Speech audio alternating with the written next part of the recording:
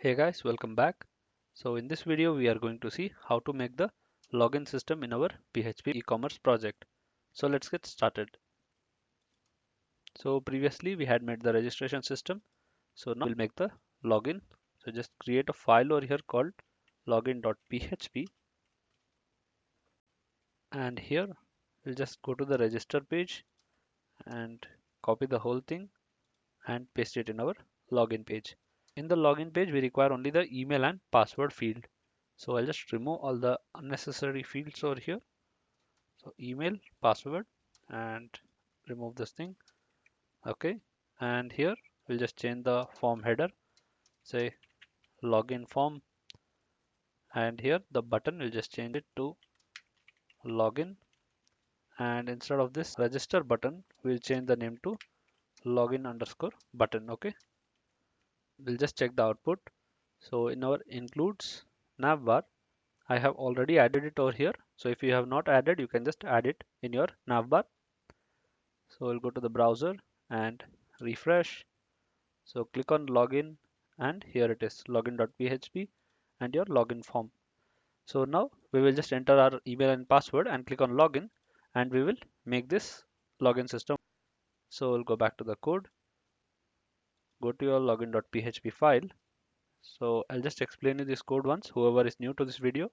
This is just to show the session message, and here we have our form tag and the method is post. Okay, so we have given the name to our input fields, and then this button type equal to submit, and just copy this button name. So once you are pressing this login button, it is going to this file. Okay, so inside functions folder, it is going inside authcode.php. So let's go to that file inside the functions folder, authcode.php. So this is for the register button. So here we are going to check else if,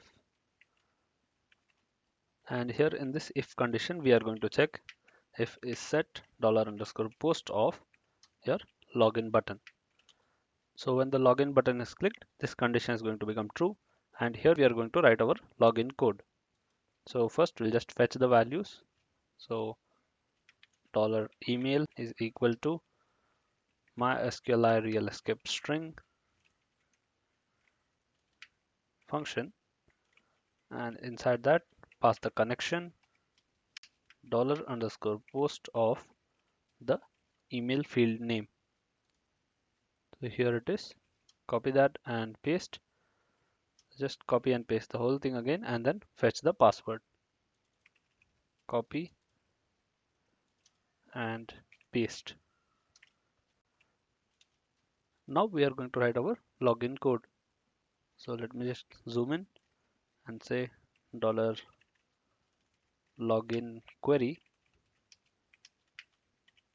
Say select star from users where email is equal to, within single quotes, pass your variable name, that is email, and password is equal to, within single quotes, pass your password variable.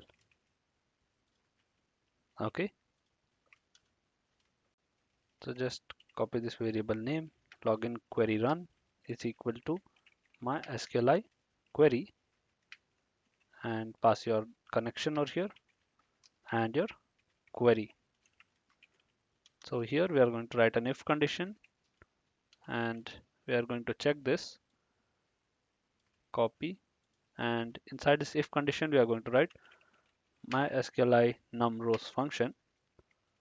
So if mysqli numRows function of this login query is greater than 0, then we are going to say logged in, and else we are going to set the session message, say session of message equal to invalid credentials, and then we are going to redirect the user back to the login page. Header within single quotes location colon login.php, put dot slash. Okay, so because it is outside this folder, so it is outside this folder, right? Login.php. So that's why I'm putting this double dot slash. Make sure wherever you are using $_session, you have started your session on top of the page. So when the user details are correct and the user is logged in successfully, then we are going to store some data in our session. So I'll just create a session variable over here, session of auth. I'll just set it to true. So this thing we are going to use it for the authentication, and then we are going to store the username and the email in our session variable. So I'll create another session variable over here, session of auth user, and this is going to be an array, and in this we are going to have the name field, and the value for this we are going to assign $username. So this name we are going to fetch it from our login query. Okay, so here I'm going to say user data is equal to mysqli fetch array, and I will pass this login query run variable here. Okay, so this will bring the data and put it inside this user data variable. So now I want to put the username in this username variable. So we'll just say username equal to, copy this and paste, of which field we require, that name we have to specify here. So user data of name. So we'll just go to our database, and inside the users table, here we have this name field, right? So this name we are storing it in this username variable. Similarly, we will store the user email, put a comma over here, and user email, control X, paste, and this field is going to be email, or you can take it from this variable as well. We are done with setting the session variables. Now we will just add the message $_session of message is equal to, say, logged in successfully, and then redirect back the user to the index page, index.php. So we have to show this message in our index.php, right? So we'll just include this code over there, copy, and go to your index.php and paste it over here.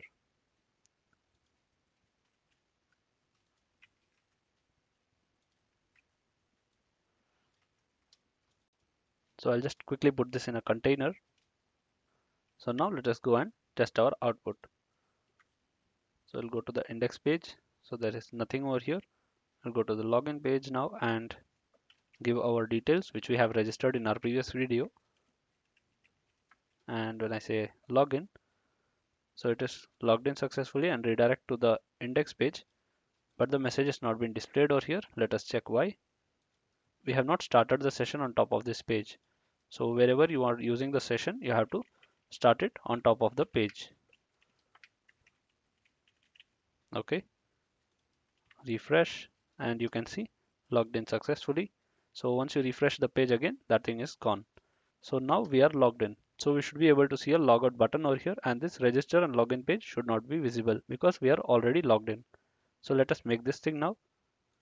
So go to your includes navbar.php, and here where you have this register and login thing, just write an if condition over here, open PHP, close PHP, and say if is set function $_session of auth. So if the auth is true, then this condition will become true. So once the user is logged in, we have to show only the logout button, right? So I'll just control X, and here just divide your PHP, open, close, yeah, and paste it over here.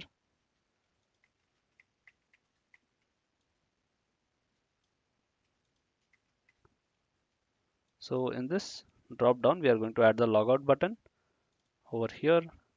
Let's say logout, and instead of this drop down link, we are just going to show the logged in username, say PHP. So this equal to here means echo. So you can just write your $_session of auth user of name. Okay, and this logout button, we are just going to create a logout.php file, copy, and logout.php. So we will write the logout code over here, and here for this else part, else, so if the user is not logged in, he should be able to see this register and login buttons. Control X and paste it over here. Divide your PHP and paste.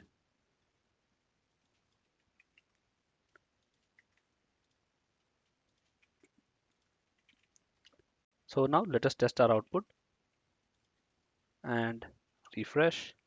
So you can see over here the login and register button is not visible, and the username is visible over here and logout button. So once I click logout, it will go to the logout.php. So here we will write the logout code and redirect the user back to the index page. Okay. So go to the logout.php, just open close PHP over here, and here we are just going to check if the $_session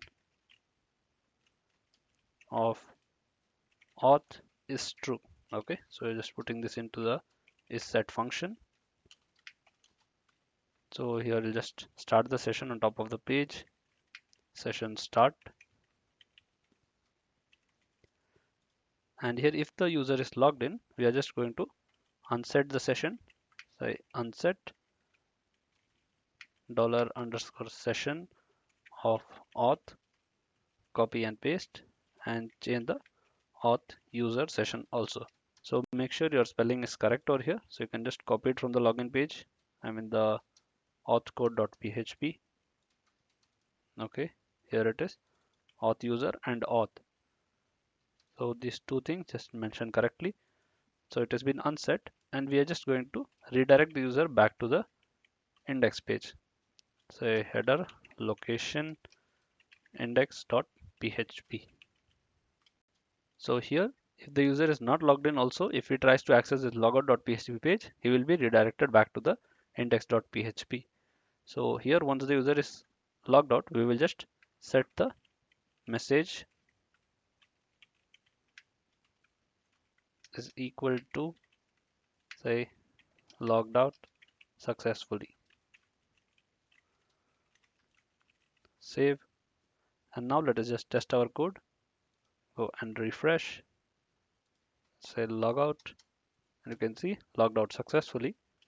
So now when the user is logged out, you can see you have got the register and login page.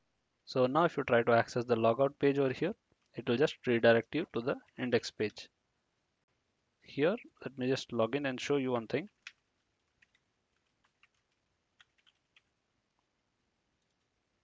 So the user is logged in and the register button is hidden over here. But still, when you try to access it through the URL, you are able to view that page. So the same case even with the login.php. So when you open the login.php, you are still able to see the login form even when you are already logged in. So let us just write the code for this. So once the user is logged in, he should not be able to access this login or register page. And here, I'll just close this file. Go to your login.php. Over here, after this, write an if condition over here. If is set of $_session of auth. So if the user is logged in, we will just redirect them to the index page. Say location :index.php, and we will set a message over here, $_session of message equal to you are already logged in. The same thing even with the register.php. Copy this and paste it over here. Save, and now you can just test it. So the user is logged in, right? So when you refresh, you'll be redirected to the index page. And now when you try to go to your register.php, it is redirected back to the index page. So it is redirecting back, but the message is not being displayed. Here you can see this unset function, right? So it is getting unset over here itself before showing it in the index.php. So here we have to give the exit function so that this page does not continue to execute after this line. So just copy this and paste it in the login, save, and now just refresh and go to your login.php. You can see you have got the message. You are already logged in. So we'll just check with the register.php. Okay, we are getting the message. And now when I just log out and then go to the register form, you are able to see this. Okay, so that's it in this video, guys. We have seen how to make the secure login system using session in our PHP project. So thank you for watching this video, guys. Please like the video and subscribe to the channel. Thank you.